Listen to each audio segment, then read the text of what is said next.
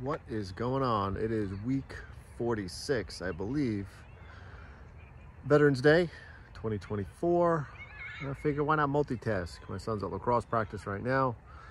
Figure recap, talk about some things that I had listed out for this week. Hope everybody's recovering from these 8 races, marathons, and all the like. It's tough right now, season change.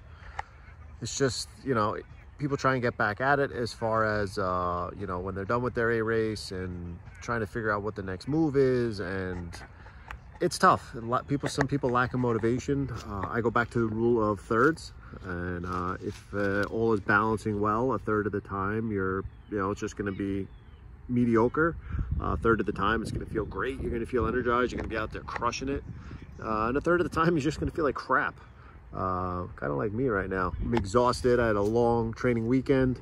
Looking forward to getting home after this and just relaxing, and then just get back on with the week, get a good night's sleep tonight, and then a few things. I've been trying Training Peaks Virtual, the cycling app, very similar to Zwift. So far so good. The only thing that I noticed that, you got to think about, and this leads into another part of the talk real quick, and that's why I want to bring it up, is this ties into both of it, is if you have a Garmin watch, you notice that it gives you statuses: productive, unproductive, strained, peaking, recovering, kind of gives you a volume or kind of how you should feel. And people make fun of it, they, think they're, they go for this long run and their watch tells them they're unproductive and all these things. But just, I could do a whole video on basically how it comes up with all those numbers. But what we really want to take away from it is anything you put into your Garmin activity-wise, it's a training stress load, kind of like the TSS and Training Peaks. And it's going to track that. It's also going to track your sleep and all that. So if you want to really pay attention to those numbers, I would recommend you wear your watch 24 hours a day, wear it to sleep, charge it, put it back on, wear it for all your activities. Make sure Garmin Connect is getting all of your activities inputted in there, whether it's from your cycling computer, your Garmin cycling computer. You're logging all your runs. You get accurate data. That's like wearing a heart rate strap, making sure your heart rate data is good.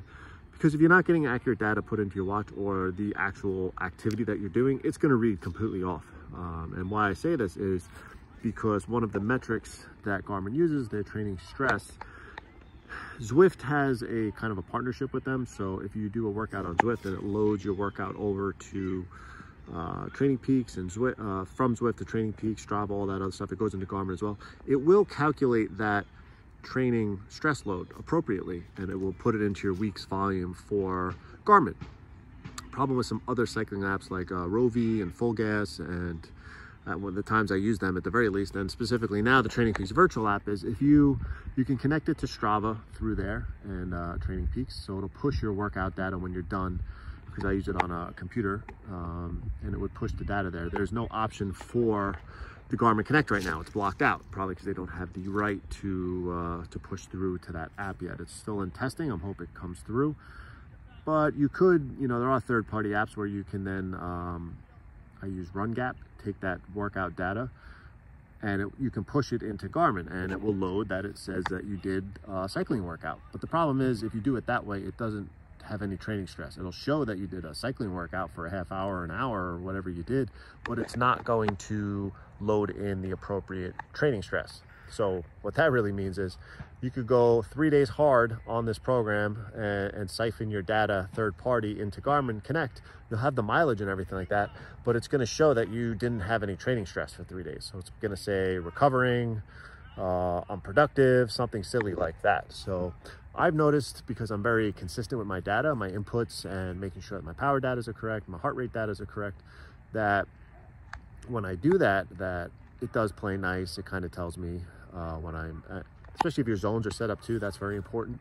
It's going to show that you are productive because you're doing the appropriate amount of training volume versus for the week, for the 7 days, based off your recovery, based off some sleep habits, based off your HRV. All these things come into play. So you really got to make sure that everything is up to snuff and accurate if you want to make sure your Garmin is. If not, it's just going to tell you all these crazy things. So what happened to me the other day is I forgot to, well, the way around that is if you're going to use one of these apps, you have to log it on your Garmin watch as well. You have to log it as an indoor cycle. Make sure your heart rate and your power from your trainer are logged on there. You're going to stop your watch at the end, save it. That puts it into Garmin Connect. That gets you your stress score, just like as if you were using a Garmin computer outside.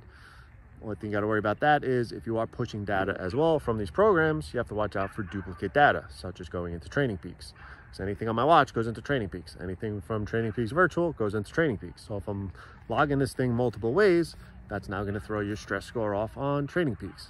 So it's just one of these things, you know, when you're done working, doing a workout, you just kind of peek in your apps and see where things loaded. If it's a double workout, I know like the Form swim goggles are notorious for that. If you're using them on the swim goggles and you're using it on your watch as well, and you save them, it's going to load 2 swim workouts at the same time and double your training stress score and all that other stuff. So just some housekeeping things if you're interested in keeping accurate tabs on your data and things like that.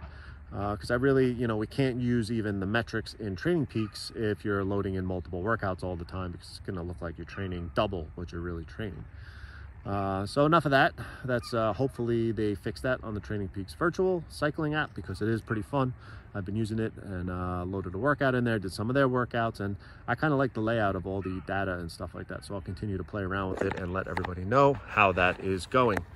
And then some other things, see what we're working on is, you know, some of you saw a sneak peek at one of these, the talks presentations that I'm working on was mental health and endurance sports. I'm going to save that till 2025, January. I'll put that out, and it's pretty good. It just kind of gives like an overview on some things to look out for. But, you know, just remember that endurance activity, running, whatever it is, it's an outlet. It's awesome. It does, you know, help with, you know, as people say, battling those demons inside and things like that.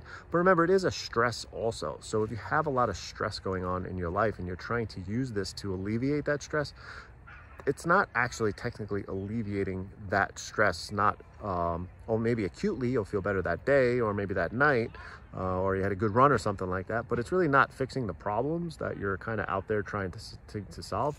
And that stress in life, whatever it may be, family, work, job, money, that is, and I talk about this in my recovery video that I've done, is a stress on the body, and it produces cortisol and things like that.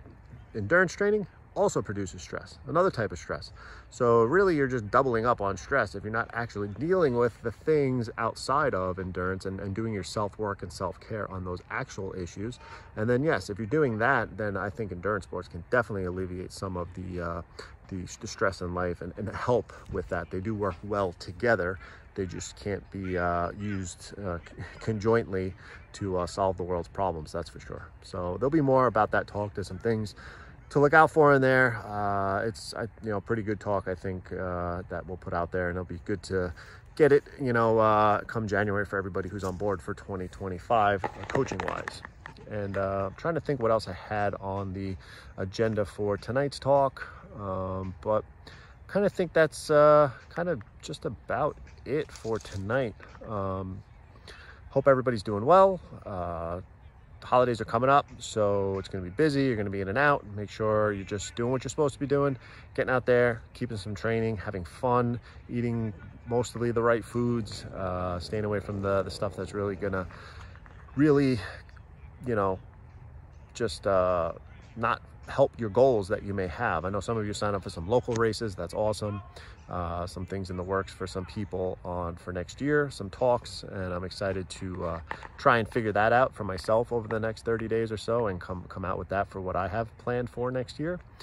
But for now, I just want everybody to just keep having fun out there, stay safe, stay healthy, and just get after it. You know, start mixing in that strength training.